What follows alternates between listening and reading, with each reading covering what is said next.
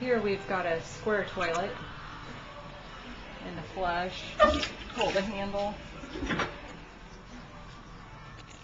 This is a fairly normal toilet. You just push the button back here. The bathroom in Maidens. It's got a little handle you turn. They tell you when to wash your hands. This is the first toilet I've seen that is actually an American type looking normal flush handle and toilet bowl. It's the toilet on the cruise ship.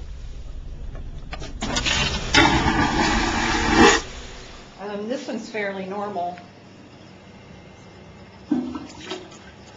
except it's tankless. It's in the wall. Little button for yellow, big button for brown.